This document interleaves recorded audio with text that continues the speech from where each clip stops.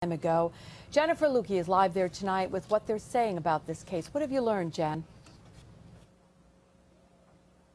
Well, Liz, we know that investigators were called here to the Tropic Hut bar, and there's a trailer park right behind it with about 25 to 30 trailers. About 1 o'clock today, they got a phone call from a friend of a mother and a son who hadn't heard from them in a couple of days, came over to check on them and found them dead inside their mobile home just beyond that bar. It's hard to see it from here, but you can see the investigators outside. Now, since that time, they went in, confirmed that the mother and son are both dead inside. They found a long gun in there, they tell us, but other than that, there are very few details so far because they have pulled investigators out while they wait for search warrants. But they are going door to door in this trailer park, trying to talk to neighbors, trying to see if anyone knew anything about this family, what might have happened. At this point, they do believe this was a domestic dispute.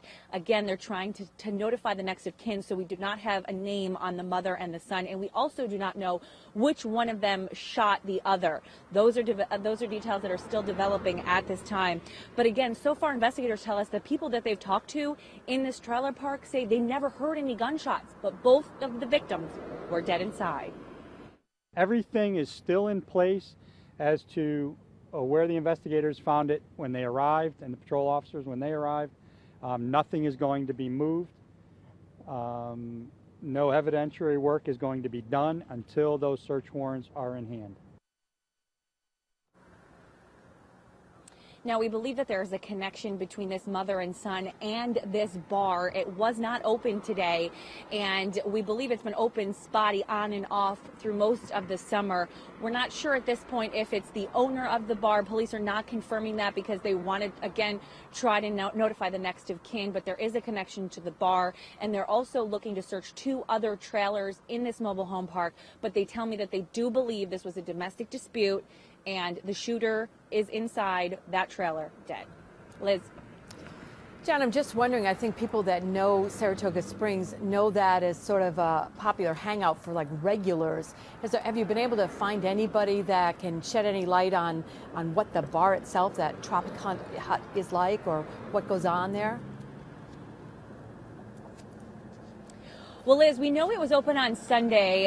The police told us that there were people inside watching football, but then this mother and son hadn't been seen in the last few days. We have not been able to go down into the trailer park. Like I said, there's about 25 or 30 mobile homes down there, but both entrances have been blocked off by police. They are still questioning the people who live down there, so they're not allowing us to go down there to talk to them at all at this point. So we really haven't been able to get a vibe of sort of, you know, when the last time and what the connection is specifically with this mother and son, or which one of them is responsible for the other one's death and their own. And have police promised any more information today or tonight? Yeah, Liz, they're waiting for search warrants, and they expected that would happen in the next couple of hours, so they're remaining here on the scene. The bodies have not been removed from those mobile homes yet, so they have a lot of work to do here, both inside that mobile home and around the park. So, of course, we will stay here, stay on top of this developing news, and bring any updates as we get them. Jen Lukey reporting live for us from Saratoga. Thank you very much. Well, an online push for more